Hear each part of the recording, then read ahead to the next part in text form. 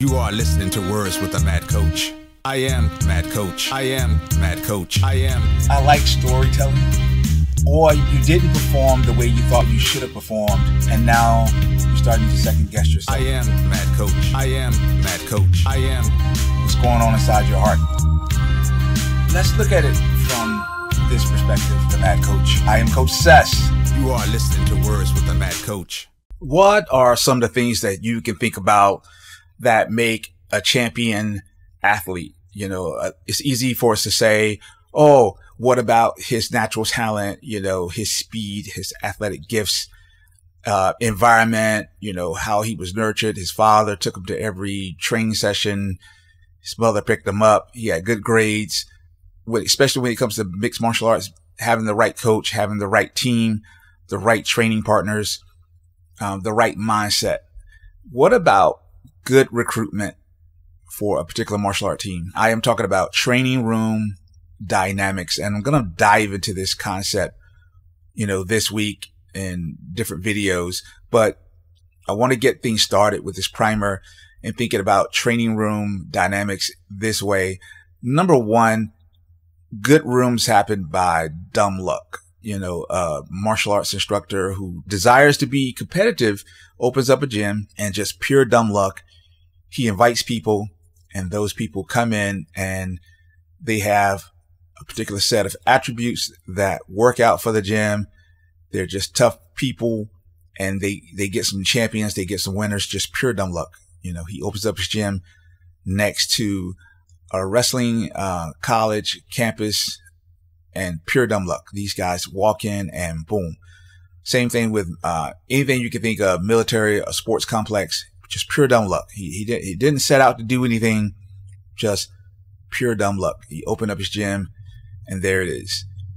The second way you want to think about training room dynamics is an instructor comes in, he has probably one of the best programs, but he doesn't know he has one of the best programs. He's just confident in that program. In other words, he hasn't gone out to measure his program. He just knows that whatever we have, it works. There's a lot of unknown factors here because you really don't know why it works, but you're getting good results. The third way of finding good room dynamics is just to recruit. You recruit the fastest guys. You recruit the strongest guys. The guys who already have the black belts in jiu-jitsu, the guys who've already trained in Muay Thai for 4+ years, and you put this team together. And we saw this being done with Black Zillions when they were down in Florida. So these are three processes that are very common. And then there's a fourth, but this one is harder. It's harder only in the sense if you don't know how to do it.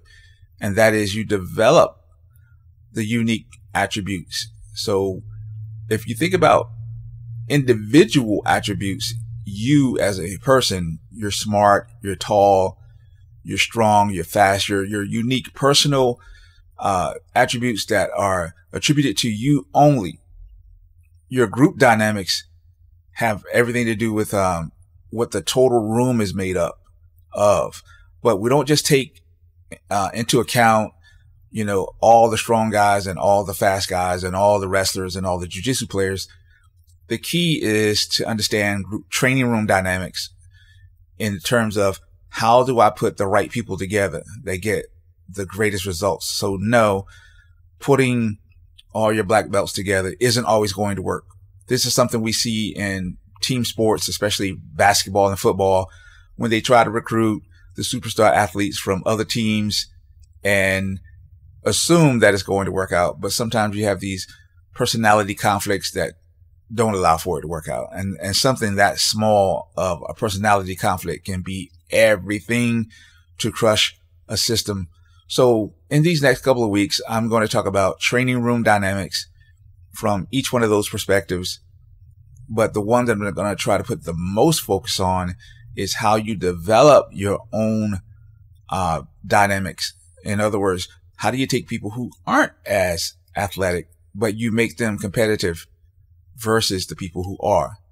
So that's the game. Hey, look, I am Coach Sess, and you've had Words with the Mad Coach.